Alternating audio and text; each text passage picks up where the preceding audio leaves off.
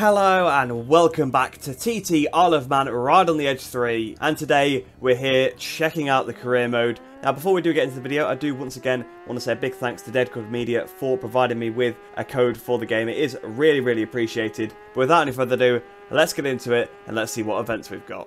So on the map screen you can see all the different things that we do need to do. So we've got 8 qualifyings, 8 races, then we've got 1 qualifying for the actual TT, and then the TT itself. The blue ones, I believe, are challenges that we can do at any point, so it's the orange ones that we do need to aim for, and I do believe you can either ride up to them or actually select them on the map to quick travel to them, so we'll see whereabouts we are. If we're close enough to any of them, I would ride up to them, but it doesn't seem like any of them are particularly near me, so I think we will quick travel to this one then and see what we've got to do. So then, this event is at the Southwest Course, Section 2. It's an unofficial qualifying event, so you need to set the best time to be placed in the highest position for the next race event. So it's just a qualifying session. I guess it's a bit more like an actual TT, isn't it, this one, doing the time trial. I think we might get a practice session as well, but I'm not 100% sure. It did mention something about a practice session. But we'll get straight into it now then and see how we get on, because I think we're going to struggle. It's going to take a while to get used to these tracks. So it does seem like we have actually got a free practice session, so I will head out onto the track, maybe try and learn it a little bit. But I don't want to spend too much time doing free practice. It's not actually worth anything, so just to actually know the corners to some extent, also to kind of figure out how long the track is,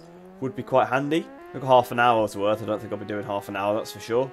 So one thing I do need to mention here is that we've still got automatic gears on for this episode, because it is actually a bug in the game that wouldn't allow us to shift up off the line previously.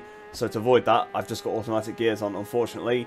But apparently the developers are fixing it, so if there is a patch put out to fix that, then I'll definitely go back to manual, and we've already crashed in free practice, so that's an amazing start, wouldn't you say? I also want to say thank you to the person that in the comments let me know about turning on the opponent names in the settings. I thought it kind of would probably be on by default, so I assumed there probably wouldn't be an option for it, but there is. So we have got the riders' names above the heads for this episode. Seems to be a few frame drops in this section here with all the trees. I did see online that some people saying there's quite a few frame drops when you get into the sort of foresty sections, so I do apologise if the frame rate's a little bit inconsistent in this video. Not much I can do about it. So actually the second part went pretty well. I think I didn't really fall off through this section, which is pretty good. So that should help us when we actually get into the qualifier session. I actually know the track to some extent now. Not too bad at all. So I think we'll probably skip this session now, get into qualifying, and see what kind of lap time we can do. So yeah, I was 11 seconds off. I was in last place, but I did fall off quite a few times. So if I could try and avoid that, then we're probably right up there with the AI, to be fair. Right, so here we go then. I think we actually do have multiple attempts at this. I was actually thinking that we only had one, but it does seem like we have got a full half an hour, just like we did in the practice session. So let's throw, I'll say throw everything at it. Try and sell the bike actually probably would be the #1 objective. I do also apologise for having to have the racing line on, but of course I have no idea where any of these tracks go. Obviously some of them being fictional as well, there's nothing to really base them on. So for now I'll keep the racing line on. Maybe if I get a bit further into the career mode and start to learn the tracks, perhaps I'll have it off, but for now, I'll just keep it on because, well, I'm going to have no idea where to brake otherwise. No braking boards like I'm used to use.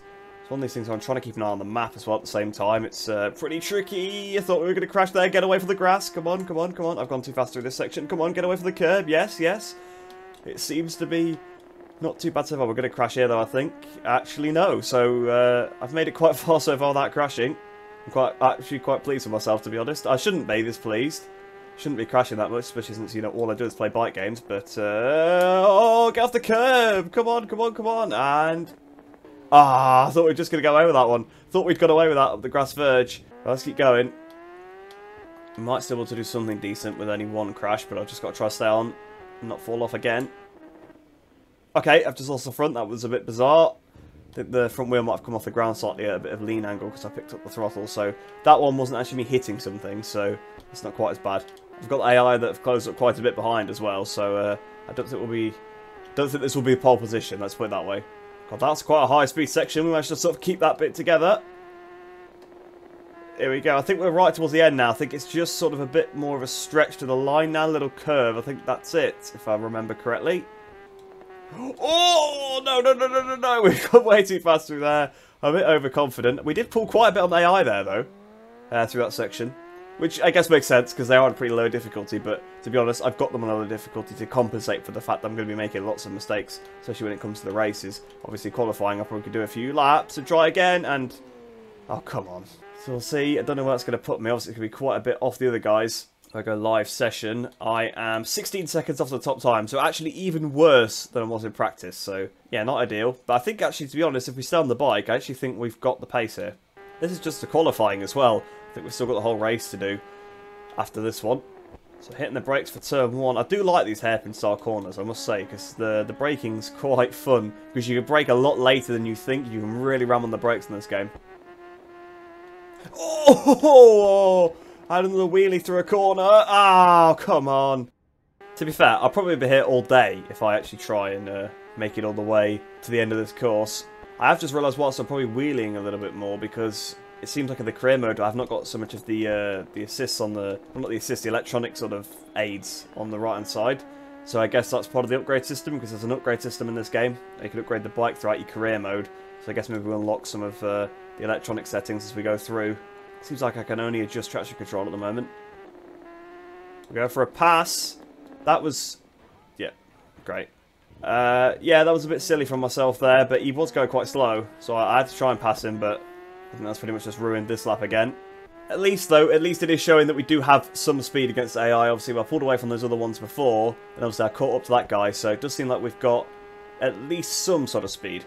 Just no consistency whatsoever. Here we go. Come on, just through this last corner. This last little kink. Can we do it towards the line? Little roll. That's actually a lot tighter than it looks like on the map. Oh, towards the line. We did it without crashing. And that is pole position. At least for now, anyway. Let's see what the time is like. Yeah, 6 seconds on top. So, like I said, the AI probably a bit low when I actually managed to keep on the bike. But I tell you what, that was quite hard. Took me a few attempts. But we have managed to do it. So I think that's that event done. I don't know when the race actually is for it. Because I think it's a qualifying, then a race. So there we are then, 6 seconds ahead of Connor Cummins in second and Michael Dunlop in third. Like I said, the AI obviously is a little bit low, but I'm just trying to play about with it. It's probably not too far off, because 6 seconds is not unreasonable on a road course, in fairness. There is some massive gaps between them, especially when you start 10 seconds apart as well. Probably would anyway be wanting to go up a few percent, and that's probably one of the easier tracks as well, that one. For the harder tracks, we might be about right. So we've gone up to experience level 2. We've got 45 upgrade points as well. It's nice. So we'll look at the map. So that's one qualifying event done. There is now a race event. So I don't know if we start on pole for this race event now. So yeah, we're sort of jumping across now to a completely different circuit. But the grid is based on the qualifying event we just did, which is how I thought it worked. Because I saw online that's how it worked apparently. A little bit strange, to be honest. Because why would you qualify at one track and then go and do another one? But whatever. I guess there's another track to learn now. And like I said, I think the AI being a bit slow is probably going to help us out a bit. But to be honest, qualifying is not going to matter that much, the amount of times we're going to be on the floor. So here we are then on the grid. We're getting straight into it. That was no build-up whatsoever there. Lights out and away we go. We've looped it. We've looped it off the line. That is probably the issue with having the clutch just mapped to a button, but that is how it is by default. We've got the rider names back on again now, so I don't know why it wasn't there in that qualifying session, but we're already not last. We've already overtaken a couple of people. We've got Gary Johnson in front of us. Can we try and pass Gary? This one actually looks a bit more wide and open. Less trees and stuff, which is... it's great, should be a bit easier to pick up. Is that Hillier in front of us now on the OMG Yamaha? Looks like it. So we are being told to brake, so I will try and brake. Good job I did slow down. Oh, and I'm still going off the edge. I'm still going off the edge. Didn't slow down nearly enough. I did completely ignore the slowdown warning, to be fair. I just thought that the AI weren't slowing down that much. So I was like, you know what, I'll risk it a bit more. Perhaps should have looked at the map and realised just how tight the corner was. But in fairness, the map is a bit deceiving sometimes. I found that in the qualifying event as well. I come up to a corner and I think, you know what, I could probably just about keep it pinned through there. Then you actually get there and you're like, oh, I need to brake, not just a little roll. We've got 11 kilometres to go, so we've got plenty of time to try and make up the time on the AI in front.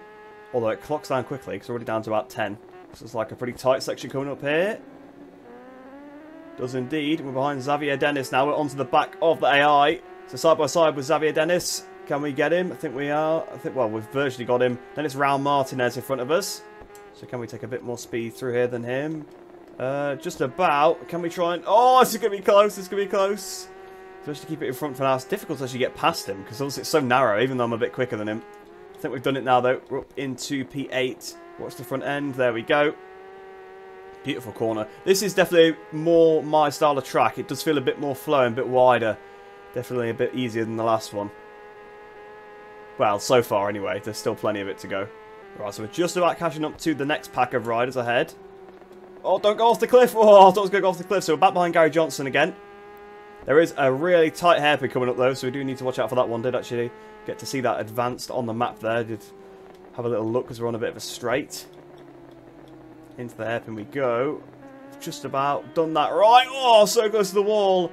We've got 5 kilometers to go, so we are running out of time.